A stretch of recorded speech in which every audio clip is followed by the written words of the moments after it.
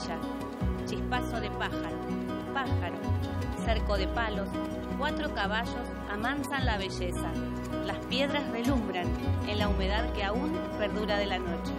Caballos sueltos me andan en el pecho.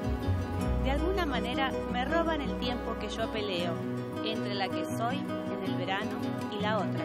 El auto avanza, el motor zumba y ese zumbido se me sube por las piernas. Es un potro largo y suave. El hombre me mira, saca chispas de sus ojos claros, fuma, bebe y mira. De golpe me rodea con su brazo, cambia la velocidad. Tercera, cuarta, quinta, lenta música diurna. La ruta se expande hasta el sol, una barricada distante lo refleja. Él lo tiene todo calculado, maneja con su brazo sobre mi pierna. El campo brilla, chispazo de luz, un pájaro bajo la ventanilla. Siento su mano ahí.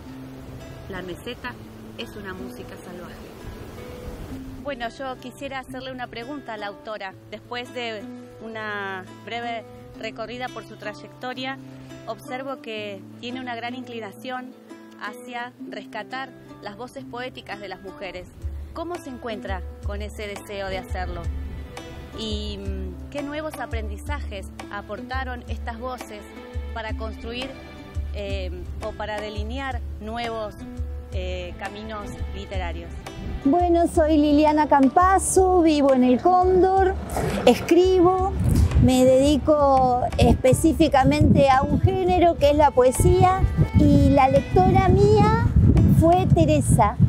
Y le quiero contar a Teresa que escribo desde un universo femenino, las preocupaciones son las de las mujeres y creo que en este contexto epocal las voces femeninas han descubierto una forma de contar el mundo que tiene más que ver con la cuestión amorosa que es la literatura. Si no escribiera no sé qué haría. Y si no leyera, mi vida sería muy triste. Por eso creo que las influencias de la lectura hacen que uno escriba. Gracias, Teresa, por tus preguntas.